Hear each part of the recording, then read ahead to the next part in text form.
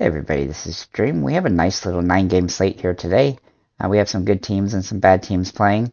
We have some really strange teams that that look stackable today, like Oakland and Washington and Chicago White Sox. And then we have some teams that seem pretty good that you would expect to be good, like Atlanta and Seattle and Toronto. So I definitely think that Atlanta and Oakland and Chicago White Sox are the best teams to stack. But you can make some good arguments for Toronto, Seattle, and Washington just based on matchups and pitchers and stuff like that. So without further ado, I will get into the pitchers I do like. But I do want to mention for Seattle that you really only want to prioritize right-handed hitters because Tyler Alexander has been really good against lefties this season. But overall, Seattle is still a really safe position in the safe position. Some of these guys, like Anibal Sanchez for the Washington Nationals, he has been completely awful. He's not even made it through he's not made it out of the fifth inning in a single game this season. And Oakland did really good against Washington yesterday when they pitched Fetty, and I look for them to have a similar game against Anibal Sanchez. As for Atlanta, they had a good game yesterday against Colorado, with the exception they couldn't get runs across. But we can hope that they can start doing that. But they still got quite a few hits, and several of their batters did really well for us anyway in DraftKings. But obviously we would prefer some home runs and stuff like that, but I think that they're going to have a better chance tomorrow against Colorado and Ryan Feltner. And then the Chicago White Sox, they just have, like, all the data suggests that they're going to just really be good tomorrow. Both lefties and righties are just going to kill the ball, is what I'm thinking is going to happen. And so I definitely recommend looking at some of those guys as well. So for the pitchers, I do like. We do kind of have a rough matchup for pretty much top to bottom on this slate when it comes to the good pitchers all the way down to the, crappier pitchers. It seems like some of the best pitchers are going against good teams and some of the bad pitchers are going against not great teams, if that makes sense. But at any rate, let me go ahead and get into my top two. The first two are DeGrom and Garrett Cole. Now, Garrett Cole is going against the Angels, who are a strikeout machine, and he's a strikeout machine as well. And so I feel like that even if he gives up a home run or something to Trout or to Ohtani, he's in position where he's going to be able to take advantage of that team and score a pretty good chunk of points. So you look at this game against Oakland where he went 7 innings, gave up a home run, an earned run, and walked a couple of people. He started 11 strikeouts and scored 37 points. I think that that's completely doable in this particular matchup simply because of what the Angels have. My other option is DeGrom. Now, yes, he's playing in the Dodgers. Yes, that's not ideal. But if we look at what he's done this season, he's played Atlanta twice, Philadelphia, Colorado, and Washington. His first game, obviously, you're going to say he's going to have a little rust, but he's actually played Atlanta twice and scored in the 35 and 24, and then the other two games way over 30. I know it's the Dodgers, but I still think that he can get you 25 or so points, which is what you want to get out of him, simply because he's got strikeouts on his side, and he just is really good against right-handers and left-handers for that matter. So he's been just absolutely torching right-handed hitters, and like I said, he's in a tough matchup, but he's not even had a sub-19 fantasy point game in the last 2 seasons. Now, he hadn't had that many games, but he's been pitching really well. So I definitely like him. I have 2 other pitchers that we can look at as alternatives, which you can try to go to. One of them is Joe Ryan, Minnesota against Baltimore. He's had a 1 game against Boston, and he's done really well. Boston's a little bit hit or miss. He can be a little bit hit or miss too because he's had some tough games. But overall, I think this is a pretty good place for him to be, considering that Boston's not quite doing as good as you'd want, and he's been pitching quite well. He's also at home, which he pitches quite a bit better at, and so I look at him as a good secondary option. He's just one of the few pitchers that is way above average who is going up against not this worst opponent possible like DeGrom is. And then the other option is Lance Lynn. Now he's just coming out of the bereavement list, and so it's been a while. It's been a little bit since he pitched, and so he's had a few extra days since his last outing. But he looks like he's in a pretty good position against Kansas City. Kansas City is a team that we tend to like to go up against. So as a pitcher, And he's been pretty decent as of late. Plus, he's had 2 games against Kansas City, averaging 20 fantasy points a game. He's probably not going to quite get as many strikeouts as we'd like, but he's still doing okay. So we have him as a potential alternative at $8,000. If I had to prioritize the bottom 2, I'd definitely pick Joe Ryan over Lance Lynn. But, neither one of them has some viability. I also think Mitch White is kind of in a good position, but he's not a very good pitcher. So, I mean, he's a slightly above average, but the Cubs can hit the ball pretty good and sometimes, and I don't really love him in this situation. He's kind of like a Hail Mary option if you just desperately need it. All right, let me go ahead and get into the catchers. So I've come up with 5 catchers I think are pretty solid for today. I have 2 top-tier ones, 2 secondaries, and a Hail Mary. And you'll probably recognize the Hail Mary. So the 2 top-tier options are Travis d'Arnaud for Atlanta against Colorado. He wasn't good yesterday. He had 2 really ugly strikeouts. But he continues to, make contact with the ball. And he did foul off some pitches and stuff like that. I don't know if he was just having a bad day because he didn't look like he was completely into it. But I look for him as a really good home run position against Colorado's weak pitching tomorrow. Or so I say today. It's like 3 o'clock in the morning and I'm still not asleep. But that's okay. The second option is Sean Murphy for Oakland against Washington. If he is the starting catcher, then he will definitely be a top option. Now, if he plays instead of Murphy, then he'll be a guy that you could potentially put in here as well. And then I have 2 secondary options. One of them is this is actually the Hail Mary option, Shea Langerlis, which we know he's like a home run or bust kind of hitter because he just strike out a whole bunch. So we do have to keep that in mind. If we choose to use him, then he definitely has some option when it comes to from the catching perspective. And then the other 2 secondaries are Carson Kelly and Yasmani Grandal. Let's see if I can find him. Whoops. Yeah. Carson Kelly is going up against Faulkner, and he's been doing pretty well as of late, averaging 7.4 a game, and so I definitely like him as a secondary option. And then Yasmani Grandal. He hasn't been playing a whole lot, but he's just coming off the injury list, and he should be back. He has home run potential and in this particular matchup, and so I definitely like him as an option. He did really good at AAA, and so I'm definitely looking forward to him coming back and being a really solid catcher. At first base, I have 5 guys, 3 top-tier options, and then 2 secondaries. 2 of the top-tier options are Vaughn from Chicago White Sox, along with Abreu from the White Sox. Both of these guys have really positive hitting potential and have been hitting the ball really well. Abreu, 9 fantasy points a game, 344 average, and Vaughn has outfield option as well. You can put him in outfield if you want to. He's been hitting the ball pretty well, averaging 6 fantasy points a game. But he has some really good upside. He's kind of due for another home run.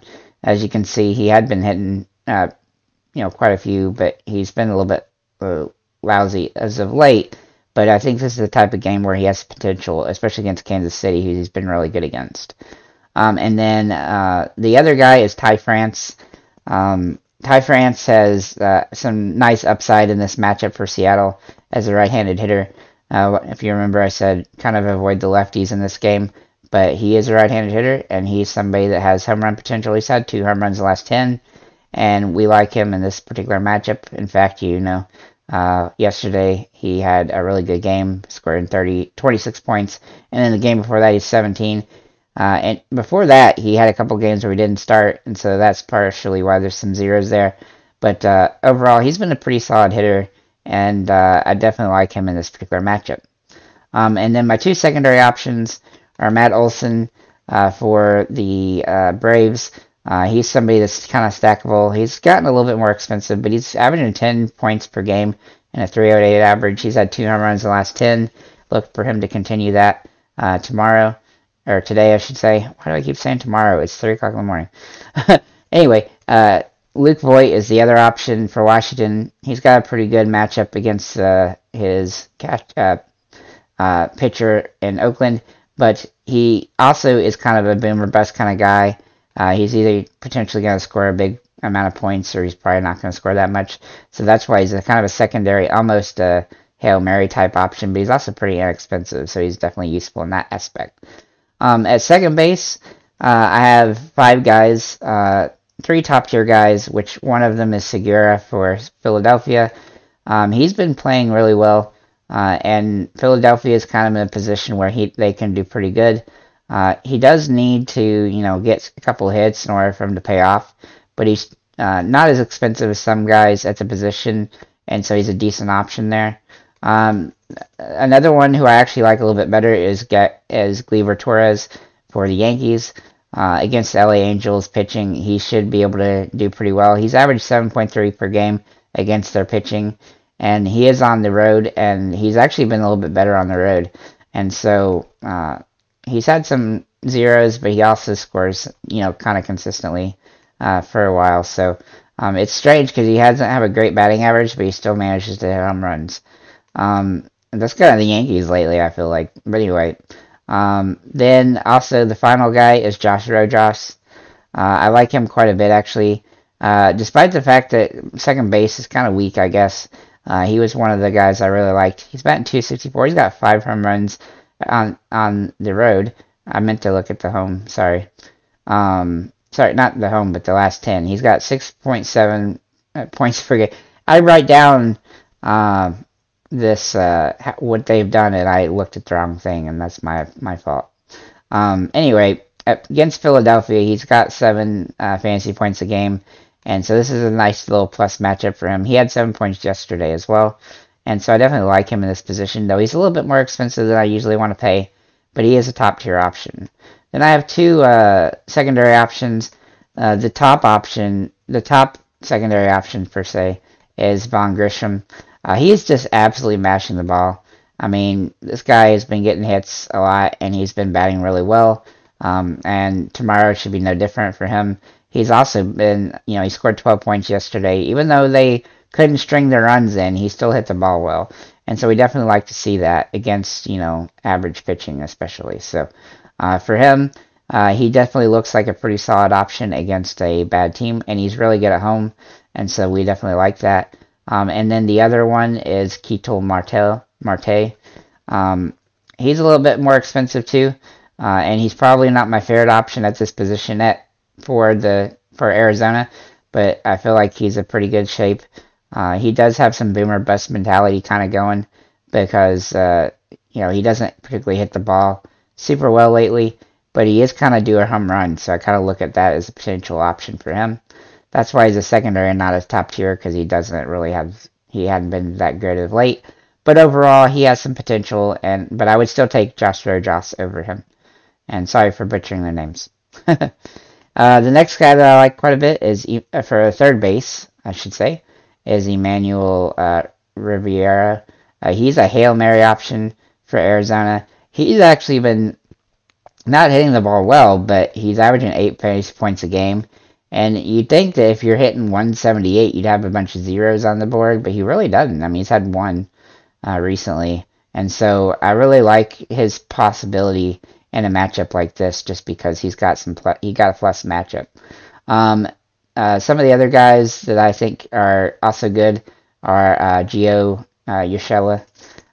He's been from Minnesota, has averaging about 6 points per game, but he's also getting like some like doubles and triples and stuff, which we like, and he's got some capability to score points, and he really hadn't had too many bad games either, so that's always a nice advantage, and he's super inexpensive. Another guy that I like is pretty good, Alec Bohm.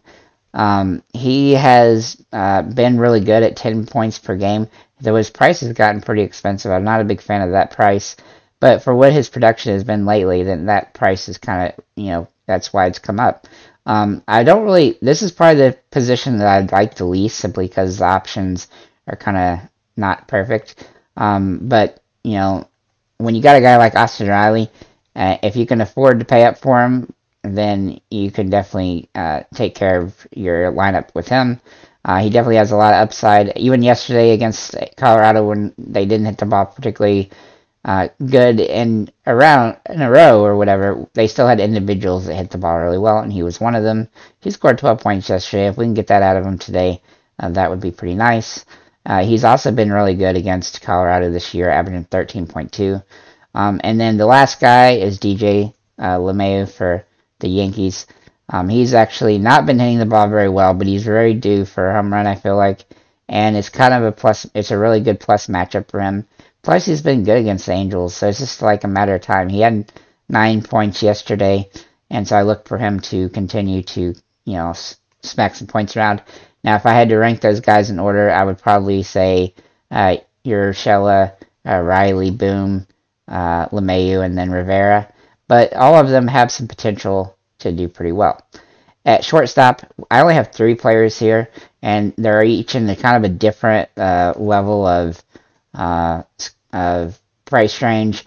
The first one is Javier Baez. Now, he hasn't been hitting the ball well, 189. He's got 6 fantasy points per game, but he had been kind of injured a little bit, and so he's starting to get back into the game. And with that said, he's kind of gotten a plus matchup against Seattle as being a right-handed hitter for Detroit.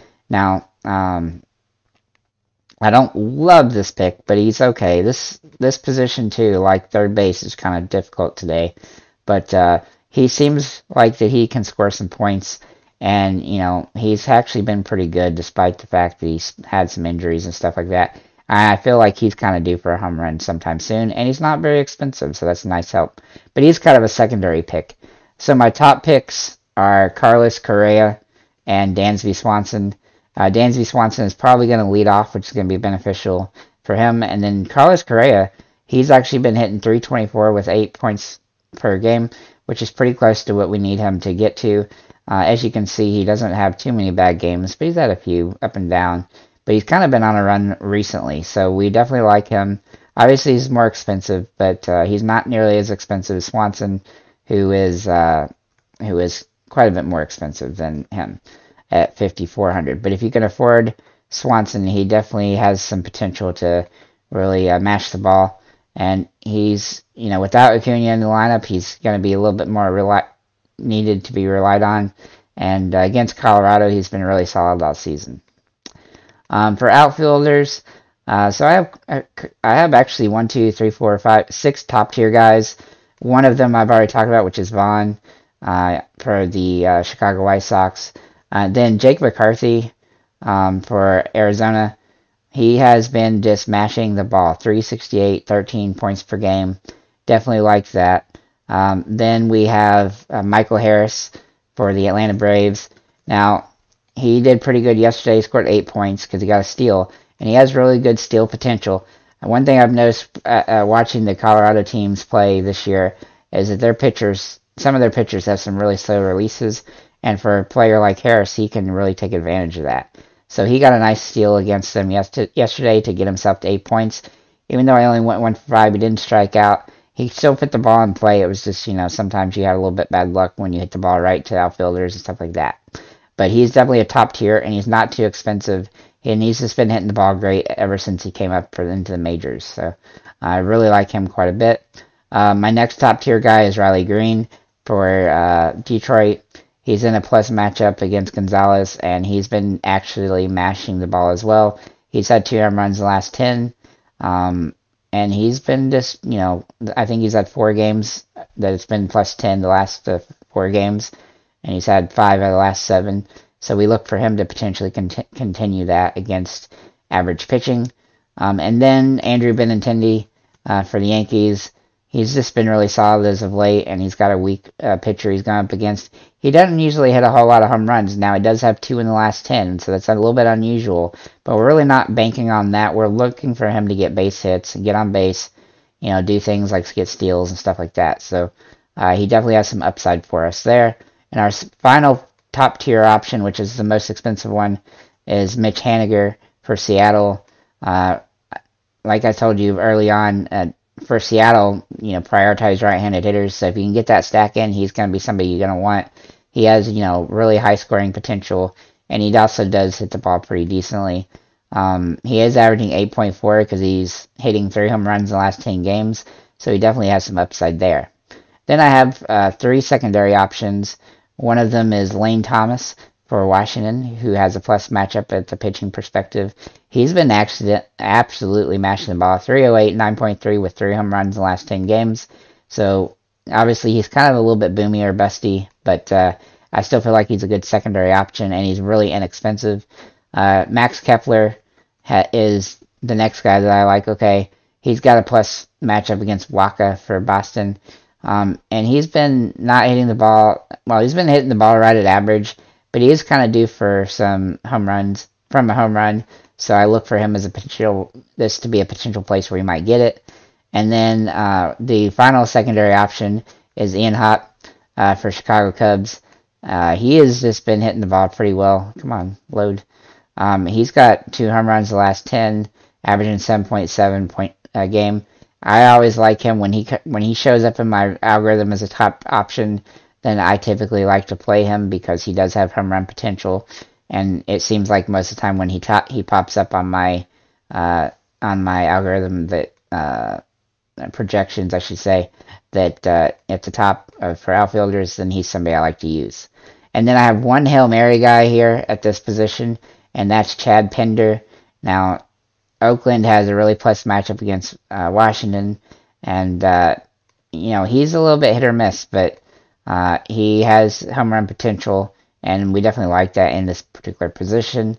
Oakland has some potential today, so he didn't play yesterday either, and so hopefully he'll be back to get to score against Washington.